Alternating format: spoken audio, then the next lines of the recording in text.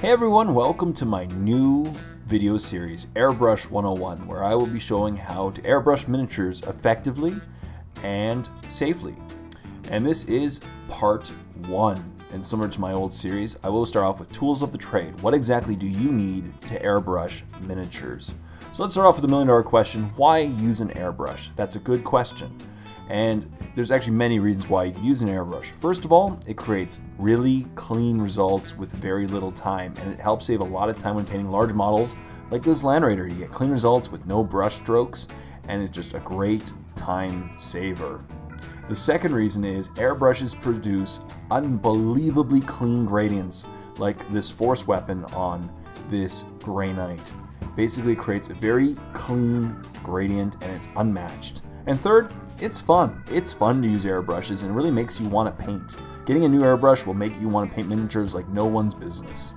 But obviously there are drawbacks. So are there downsides to getting into airbrushing? Yes, there are.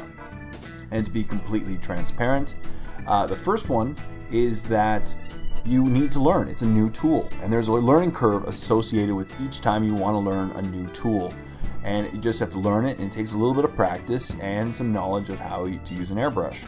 And the second thing is the financial cost. Now this is the big one that deters a lot of people from wanting to get into airbrushing, is the financial cost associated with getting into airbrushing, because there's a lot of tools you also require besides the airbrush itself to airbrush miniatures, and I will be going over those tools today. But that being said, a lot of people do wonder and ask me frequently, do I recommend them getting an airbrush? And if they have the time and they have the money and they're painting larger models, I actually very much recommend an airbrush. It's a great tool, and it is an awesome tool to keep in your tool belt if you're painting miniatures. So that brings us to this part, tools of the trade. So let's go over all the tools you require to airbrush miniatures.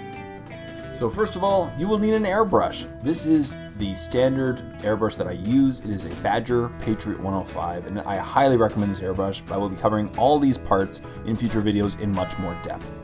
So this is a standard gravity feed dual action airbrush that is a generalist airbrush. It's good for a lot of things, and you require obviously an airbrush when airbrushing miniatures. And as I said, I recommend the Patriot 105 if you're brand new.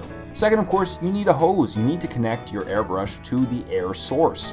And this is a standard hose with two very standard sized openings. That being said, both the Badger Patriot 105 and my air compressor don't have standard size connections. So you will also need adapters. Depending on which airbrush you choose, you might need an adapter to connect your hose to your airbrush, or an adapter to connect your hose to the compressor. Now typically the compressors come with the adapters, but it's always good to know what airbrush you're picking up, and airbrushes could be that adapter, or this is a quick release adapter that you can use for quick release hoses onto airbrushes, specifically for the Badger series.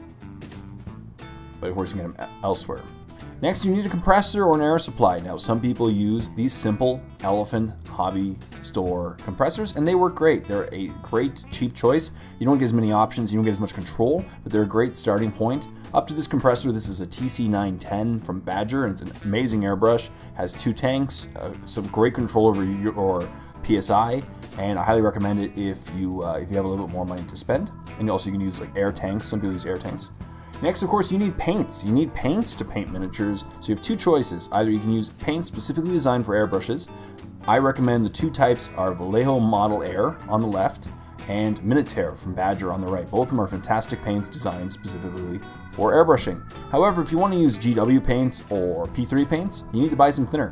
Some airbrush thinner. It's a great medium. I don't recommend water, because water tends to dilute the pigments pretty badly, but thinner is a great medium to put into your airbrush, and it creates that nice consistency that you are required to airbrush with these paints. You also required to get some airbrush cleaner. You need to clean your airbrush to keep it in great shape and keep it operating functionally.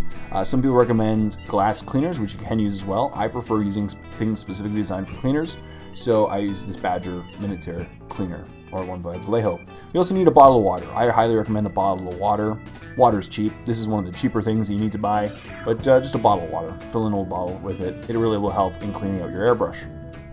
You'll need tape. You need tape to mask off parts of the miniature and to create nice, clean, even lines.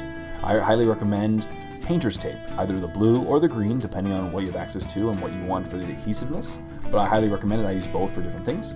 You can use an airbrush pot. Now an airbrush pot, you basically spray the excess paint water into, and it collects it and prevents the fumes from getting into your face. And that's great. This is a kind of an optional choice. You can create your own, which I will be showing in a future video. Next, gloves. I do recommend them. You don't see me using them a lot in my tutorials, but I really do highly recommend gloves. It protects your hands, and that way you're not spraying all the chemicals onto your hands. It also prevents you from fingerprinting up the miniatures, especially if you're painting tanks. Gloves are your best friend for this. They'll help you out a lot. And finally, I cannot recommend this enough, an air mask. If you are airbrushing, protect your lungs, spray in a really open environment, and use a mask to protect your lungs. That way you don't end up damaging them in the long term. Up next, paper towels. I use heavy-duty shop towels, and you'll definitely require these both cleaning your airbrush and protecting the surface of your table when you're airbrushing. I like to lay these down first and then airbrush on top of them. That way they clean up easily, and I can just throw them out, and then there is no significant mess.